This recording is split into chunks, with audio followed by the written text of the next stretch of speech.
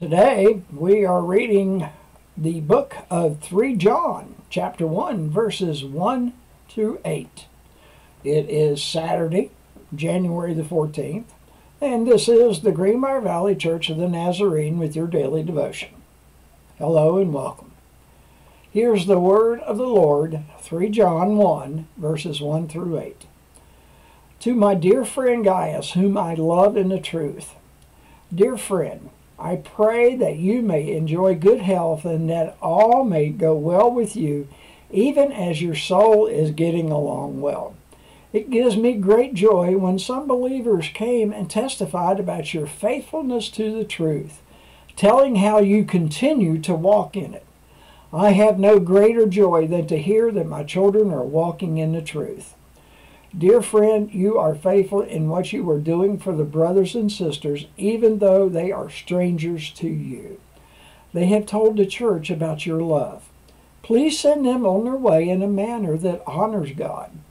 It was for the sake of the name that they went out, receiving no help from the pagans. We ought to therefore show hospitality to such people so that we may work together for the truth. And that is the word of the Lord.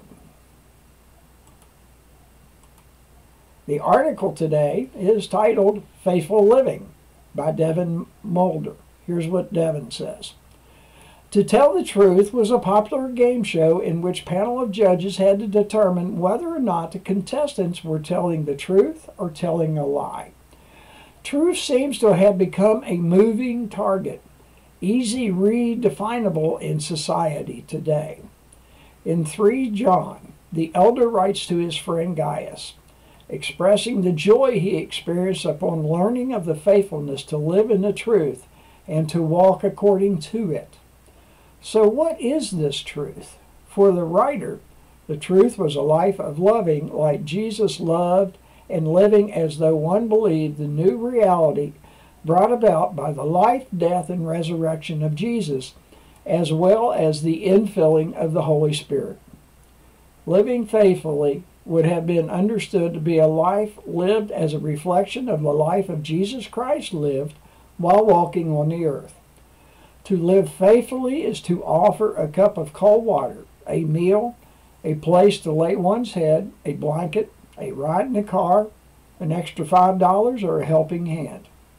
All of this is done in the hope that the recipient would experience the love and the real unchanging truth of Jesus Christ and live faithfully. The hymn is "'Tis So Sweet to Trust in Jesus" by Louisa M.R. Steed. 'Tis so sweet to trust in Jesus, just to take him at his word, just to rest upon his promise, just to know, thus saith the Lord. And from the book of Isaiah, chapter 6, verse 8. Then I heard the voice of the Lord saying, Whom shall I send? And who will go for us? And I said, Here I am. Send me. And this is your daily devotion for Saturday, January the 14th. Have a blessed day.